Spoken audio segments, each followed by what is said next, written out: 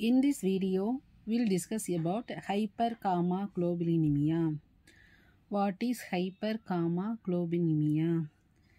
Basically, increased level of this gamma globulin seen in blood. It detected with electrophoresis, and in which condition it is increased, that we will look. So, increased level of the gamma globulin in the blood, it detected with electrophoresis. In which condition it is increased, that will we want to discuss. First, about electrophoretic pattern. When serum sample run over the electrophoresis, particular albumin and globulin band are seen. When serum sample run over electrophoresis, particularly that albumin and globulin band are seen. Now, globulin band that also divided into alpha 1, alpha 2, beta and gamma globulin.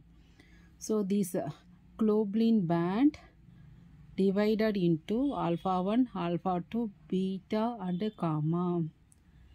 This one will show normal pattern. This one is the normal pattern of electrophoresis. Some differences are seen in the patient with chronic inflammation. This one is the normal pattern. This one is the chronic infection. When serum sample of chronic infected patient is run, and this type of pattern is same. Some difference between normal and chronic infection. Some difference are seen in normal and chronic infection. So the first difference, that is the gamma globulin. First different gamma globulin region, that is predominant gamma globulin region are seen. Predominant gamma globulin seen.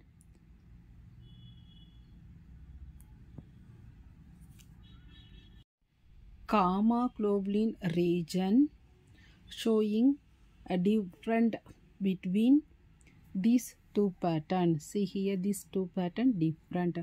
Further, alpha 1 and alpha 2, alpha 1 and alpha 2. Globulin that also showing a prominence, and this alpha 1 and alpha 2 is due to that primary immune response IgM, while gamma globulin IgG is showing secondary immune response. This one shows primary immune response, this one shows secondary immune response. So basically, chronic infection, there is broad globulin region seen. That is indicating chronic infection. Apart from that, as compensatory action, that level of chronic infection, here that albumin range level decreasing. Albumin range decreasing. In detail of this chronic infection, in which condition, that will discussed. Where antibody production is high, example mostly in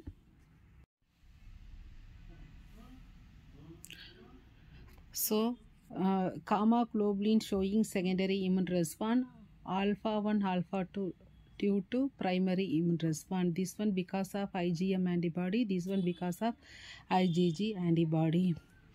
Basically, chronic infection shows the broad globulin region. Then compensatory albumin level is decreasing in chronic infection. Where antibody production is high, example mostly in leprosy, tuberculosis, syphilis, malaria, Kala-Azar, as well as of acute bacterial endocarditis. All these chronic infection, that gamma globulin level increasing, that is indicating gamma globulinemia. Further, aberrant immune reaction, mostly they are autoimmune disorders such as glomerulonephritis, then cryoglobulin may also be present. In general, all the immunoglobulin level increase, that is called polyclonal type. All the immunoglobulin level increases, that name is called as polyclonal type. All the immunoglobulin level increases, that is called as polyclonal type. One more variety, that is paraproteinemias.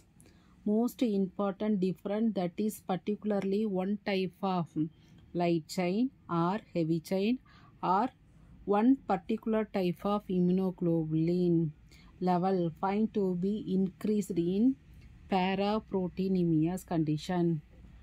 Mostly immunoglobulin,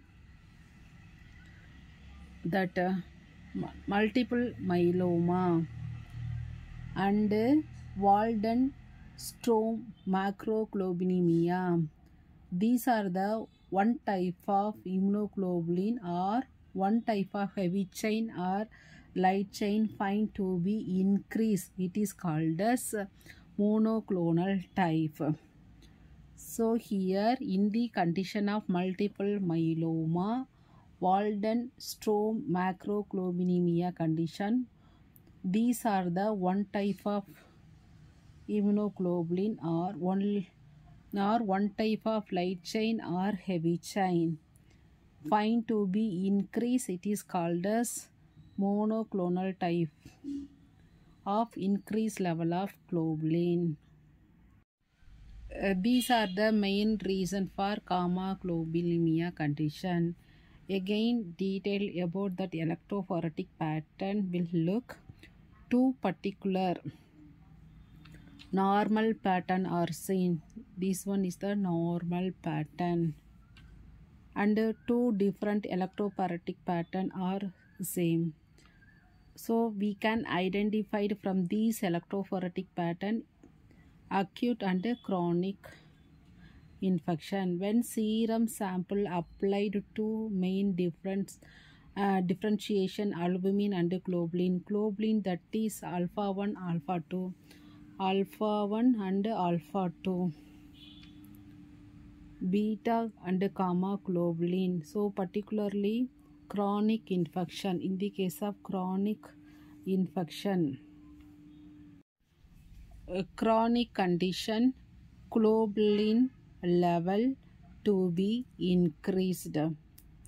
Sometimes alpha 1, alpha 2 increased, but compensatory decrease albumin level, but decreasing albumin level, increasing globulin level, alpha 1 and alpha 2.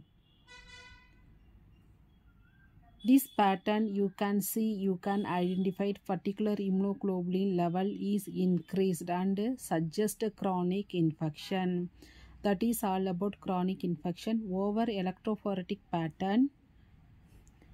Now what about that acute infection? Acute infection, basically these acute inflammation will be same in compensatory some loss in that albumin, but particularly alpha 2 region showing a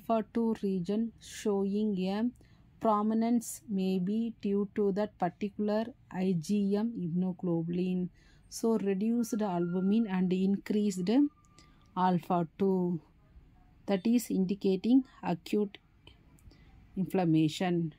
Broad based increasing gamma region generally increased alpha 1 alpha 2 band, comparatively a reduction in albumin band. This one is the chronic infection. Acute infection reduced albumin and increased in alpha 2 level.